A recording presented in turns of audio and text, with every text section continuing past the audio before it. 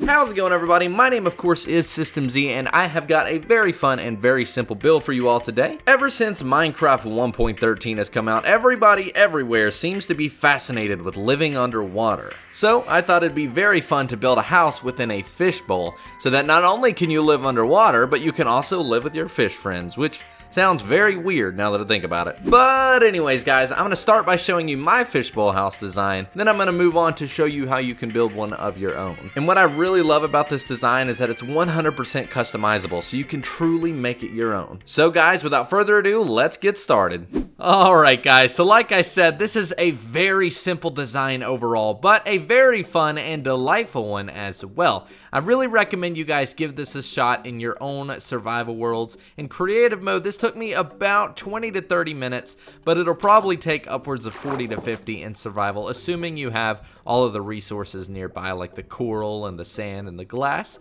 But ultimately, guys, this is my fishbowl house, and I absolutely love it, mainly because you can customize it to no end, and you can bring any, aquatic life in here that you really want to, and call it your own, and really just make your own ecosystem. As for living, we have our basic living room here and our kitchen. It's all in one spot. It's basically a studio apartment fishbowl, but hey, what can you do? It's a fishbowl, so of course it's gonna be small. But yeah, we got our basic chairs here. Of course, some storage with our inner chest and our normal chest. A furnace with a chimney, because you gotta make sure you get rid of the smoke, because otherwise it'll destroy the ecosystem, and that is not a good thing. But overall, we've got basic decorations mixed with a little bit of sea life, with the coral, the nice balance of, different terrain and the sand, kelp and seagrass, of course, and I think it all just comes together nicely. And with the colors of the fish, it really just pops, and it's just such a colorful, atmosphere to be in.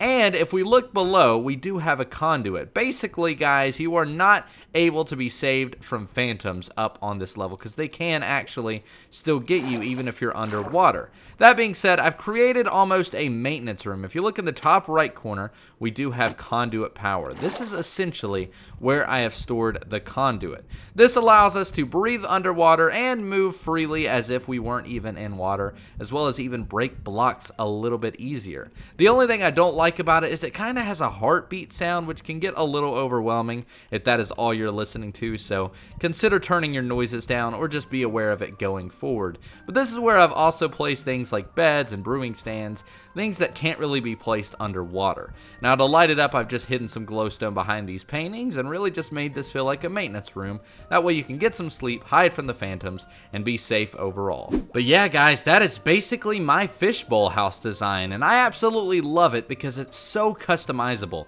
With the new 1.13 mechanics, you really have no need to copy this build block for block. You can take the different mechanics and customize it to no end.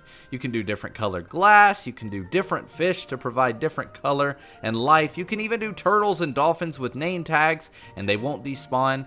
You can even put soul sand if you want bubble columns, and really just place the sand in any direction, any place you really want.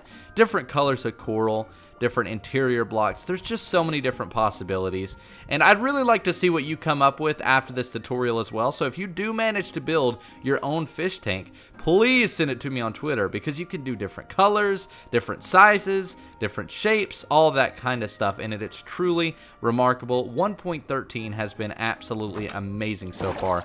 But guys, that being said, let's go ahead and see exactly how to build this fish tank, and hopefully you'll apply some of the lessons that I teach in your own fish tank. But guys, let's go ahead and get started. So building your fish tank is going to take a couple of different decisions from you. You're going to need to figure out the height and width that you'd like to make your fish bowl, as well as the general shape. If you'd like to use what I use, then you can copy these two circle designs that I've basically used to create my sphere. I essentially started with one base on the bottom using this design, and then used 4 blocks above that using this design, capping it off with another of the same design that's on the bottom to create my sphere. From there, I went along the top layer and placed spruce slabs along with the top half of the glass to create a trim. After that, you're going to want to dig underground by one layer and replace the grass underneath the glass with sandstone. Continue on by digging 5 more blocks down and create a conduit so that you can breathe underwater and have the conduit power that it puts off.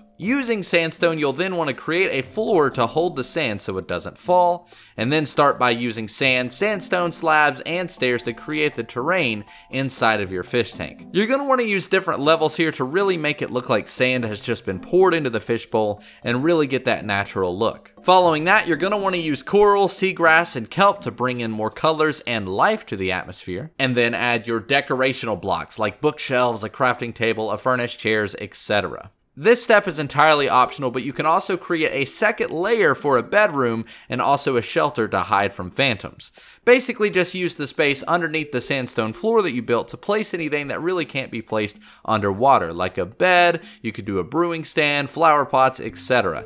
For lighting, you can use glowstone behind paintings and also break open some sandstone and place some glass to reveal the conduit so that it also shares its light. And to get up and down, you'll want to basically create a water elevator to travel. And now for the fun part, adding fish. You're going to want to go out into the ocean with a couple of buckets and find any fish that you deem fit for your fishbowl. Basically just collect them up by right-clicking on them, and once you place them in your fishbowl, they will never despawn. You can also get dolphins and turtles if you'd like, but you'll need a name tag, otherwise they will despawn.